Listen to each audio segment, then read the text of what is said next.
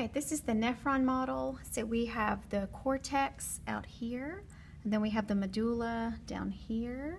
So we'll start with the arcuate artery and vein. Okay, those run between the cortex and the medulla. And then we can do the interlobulars, or what we call the cortical radiate artery and vein.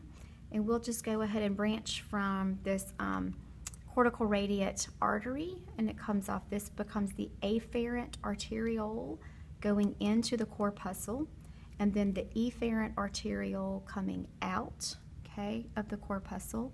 And we can go up and look at this one. That efferent arteriole comes out and branches to become this paratubular network, but we call this on this model the the capillary bed of the cortex. Okay, and then the little green dots, you can call them corpuscles. It's actually that outer portion of the corpuscle called the Bowman's capsule. The glomerulus is inside there.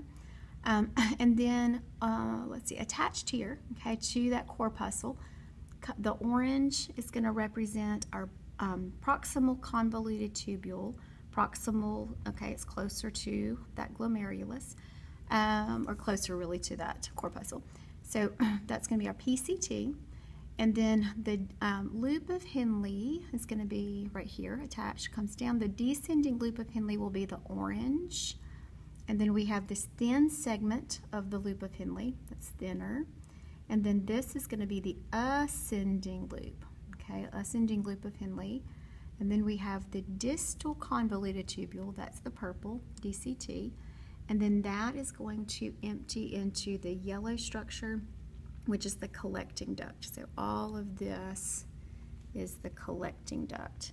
And then down here we have a capillary bed of the medulla. Because remember, all of this is medulla.